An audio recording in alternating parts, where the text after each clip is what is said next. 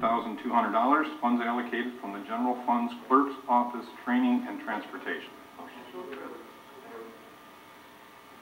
Yeah, I have a motion by Councilwoman Cross, supported by Councilman Johnson. Is there any discussion? Sure.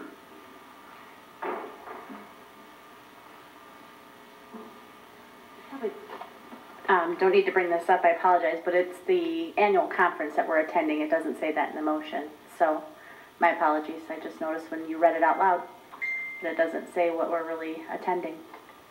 So, my apologies. Well, through the chair, I just have something too. Is this, if something COVID-wise, I mean, this is located somewhere else so that you're going to be? Through the chair. It's in Grand Rapids, but however, should say the COVID pandemic be to where they want to cancel, then it would be virtual, and there would be, I don't know if there'll be fees involved to it, because we would still be taking some type of classes. Right. I'm advocating that no, there wouldn't be any fees, but you know, there would be no hotel fees or anything like that. It would be virtual. But as of right now, they're planning on having it. We'll see.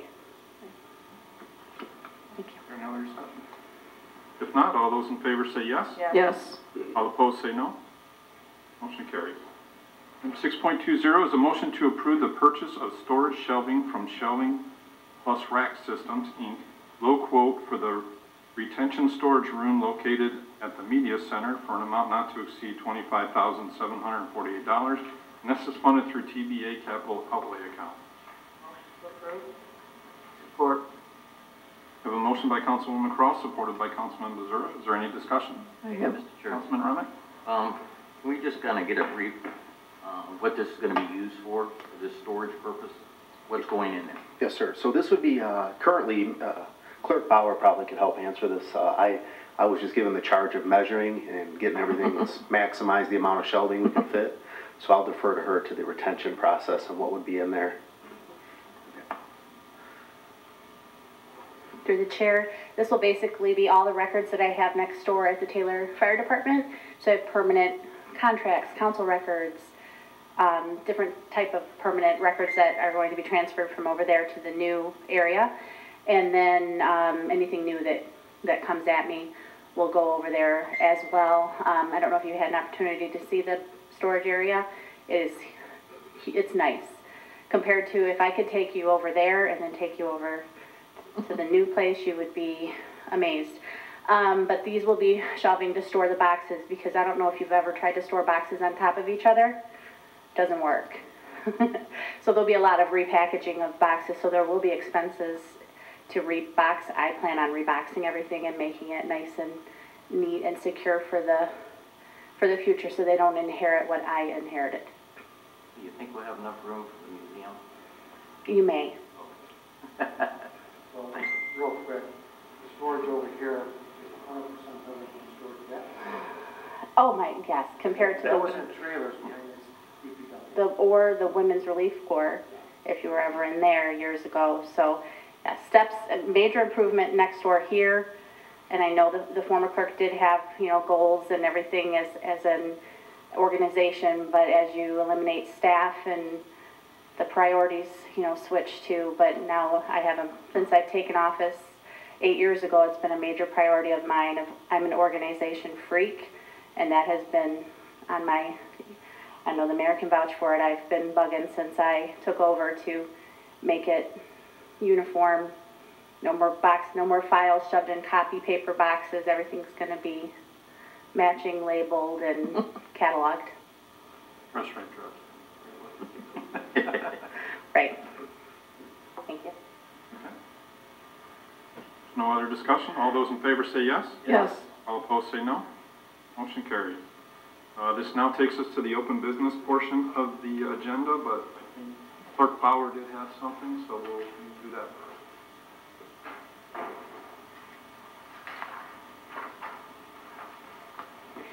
Okay. This is from Charles Kynes of 7511, or Chuck Kynes of 7511 Birch. Mr. Kynes would like to know, what improvements would you like to see for the city-owned Golden Ridge Cemetery? Now, through the chair, I can I can give my opinion first. I know he didn't really. You would probably be best to I know he didn't answer ask that me. question. That is the No. one right down here, off of McKinley at the dead end. Okay.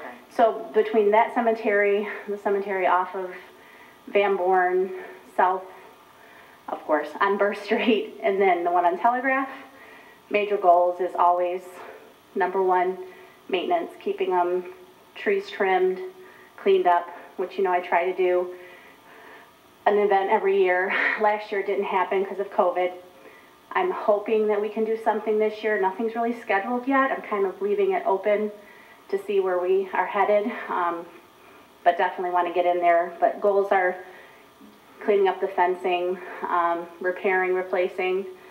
Trees might need to be removed. There are some that are dying and need to be taken out.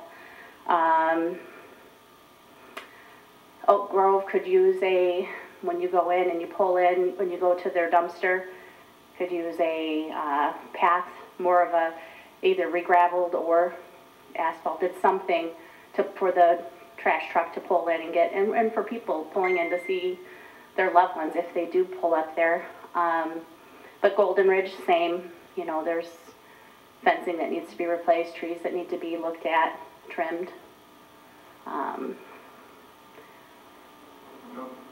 I also responded to Mr. Kramer. Okay. And I sent him some pictures of us, Mm-hmm. of the cleanups. I suggested one-time expenditure to get this done faster. And that's something I wanted to talk to the council about this budget cycle.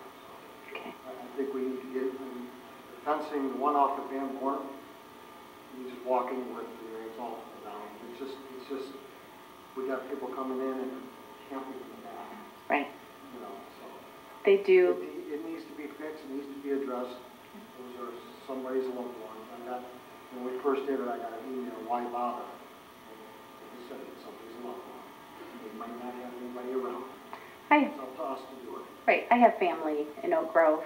Never knew it until I started working in the clerk's office that I have a great grandpa there and a great grandmother. So, you know, it is, regardless of whether I have family at any of them, when I took over, it was a big thing. Everybody was sent to my office with the complaints. I'm record keeper. I'm not sure maintenance, how that worked in my, but it landed in the right person's lap because I wasn't going to let it go. And started going there. Yeah. And I enjoy it. My kids like it. You know, they've grown up with it and they enjoyed it. And we enjoyed it as a family. And so this is a good question, and I agree. I've had help from the DPW. Randy Smith has been great. When he can, he would send people.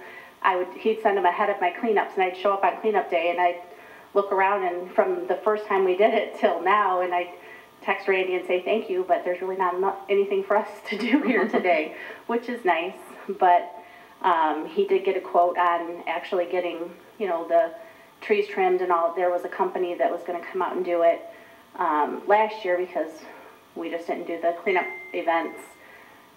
We never got around to that, but it is on my list to get with him again and get that quote and see about getting that funded because I don't have the money in my budget for that. But it definitely needs to be done. I was just going to say, I responded to him also because I would like to see the Historical Society maybe adopt a grave or something like that to, you know, help along with keeping it throughout the times when we're not doing the cleanups or, Sure. you know, so I threw that at him too, so. That would be, And I want to say I appreciate everything that you do for the cemeteries. thank you. And I know Cindy. Councilman Ramick and I had talked about that before, kind of more along the lines of the veterans that are buried there. Yeah, and as far as the veterans, we looked at the veterans' graves, and we discussed even the idea of acid treating the graves to bring out the dates and the names of, some of those veterans date back, way back. I mean, they go way back. Yeah. And again, with many of our residents who are buried there from our past, even those graves need to be acid treated to bring out who they are. And it's not cheap to do the acid treatments, but again, and we had discussed it, I've discussed it with some veterans people of adopting veterans' graves, the same thing, and that's not a bad idea because a lot of people are very interested in doing that now. From the people I've dealt with with veterans, but then we got hit with COVID, so Yes. maybe we can get our heads together and bring it back up and see what happens towards the summer. And work with us too, we'll all work together, it's a good thing. Works for me. Thank you. Does anybody on council have anything? Councilman Johnson? Yeah, I have a question to Councilman Renner. I have a former neighbor, Phil Brown,